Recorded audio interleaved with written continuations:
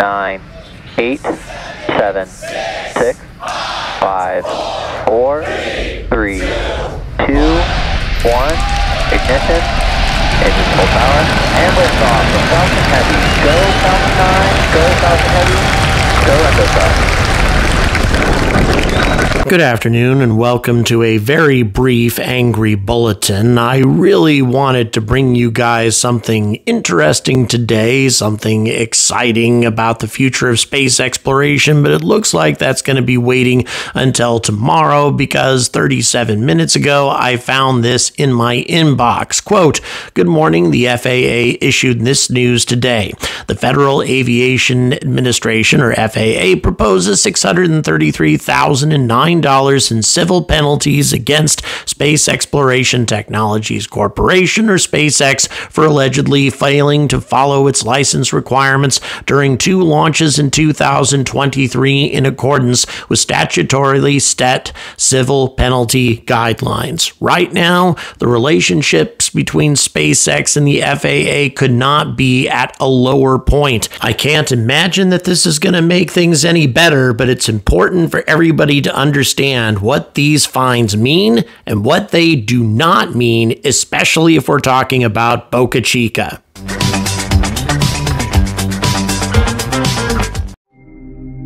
Good afternoon and welcome to another Angry Bulletin. So I want to make something completely clear about what these fines appear to be. They have nothing to do with what is currently happening in Boca Chica. They are not being issued in regards to any sort of alleged wastewater violations or any kind of environmental penalties, nothing like that. This is just something that happens to be occurring coincidentally at the same time that we have all of this unpleasantness going on in Boca Chica, but these fines have absolutely nothing to do with Starship. So let's go ahead and read the full press release. Quote, "The Federal Aviation Administration proposes $633,009 in civil penalties against SpaceX for allegedly failing to follow its license requirements during 2 launches in 2023 in accordance with statutory set civil penalty guidelines." Quote,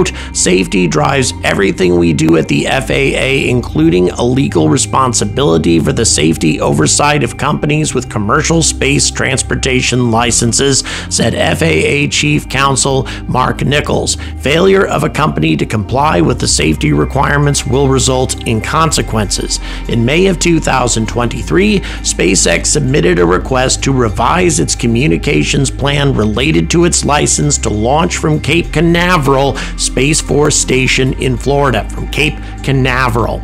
The proposed revisions included adding a new launch control room at Hangar X and removing the T-2 hour readiness pole from its procedures. On June 18th of 2023, SpaceX used the unapproved launch control room for the PSN Satria mission and did not conduct the required T-2 hour pole. The FAA is proposing $350,000 in civil penalties, $175,000 for each alleged violation. And then in July of 2023, SpaceX submitted a request to revise its explosive site plan related to its license to launch from the Kennedy Space Center in Florida. Its proposed revision reflected a newly constructed rocket propellant farm. On July 28, 2023, SpaceX used the unapproved rocket propellant farm for the EchoStar 24 Jupiter mission. And by the way, you're watching footage from the EchoStar mission that took place on July 28th of 2023. It was utilizing a Falcon Heavy to lift the heaviest geosynchronous satellite ever launched, at just over 9 metric tons. Very big satellite, definitely required a powerful rocket like Falcon Heavy to deliver it directly into a geosynchronous orbit.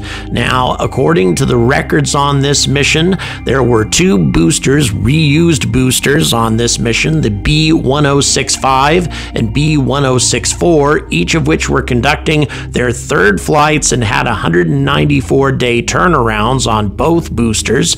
And also they expended the center booster, the B-1074. It appears that the EchoStar Corporation was taking no chances because this was the first flight of that booster and they only used it once because they expended it. This booster was absolutely critical for delivering this payload all the way up to geosynchronous orbit, and they wanted to make sure that that booster carried out its mission properly. Now, the Satria mission, which is the other mission that the FAA is concerned about, launched an Indonesian communication satellite on June 18th of 2023 with a Falcon 9, and it utilized a booster that had been used many times before. This was B-106712, a booster which carried out 11 previous flights, and like the previous launch, this one went flawlessly as well. Falcon 9 and Falcon Heavy rockets really haven't experienced any kind of problems until very recently, and even those recent problems haven't been all that significant. As we all know, these are very solid rockets, and the FAA doesn't seem to be all that concerned about how the flights actually went. By the way, the Satria is, as I said before, an Indonesian communications satellite built by the Thales Alenia Space Corporation, and it provides 90,000 schools and 40,000 hospitals and many other residential and government sites with 150 gigabit per second internet coverage. Very useful satellite and definitely worthwhile to be launching something like this. And once again, I don't think the FAA had any issue as to the missions, as to how the flights were conducted, etc. It's the fact that SpaceX utilized an unapproved launch control room before they were supposed to use it, and also they started using a different procedure, minus the T-2 hour poll, before they were supposed to do that,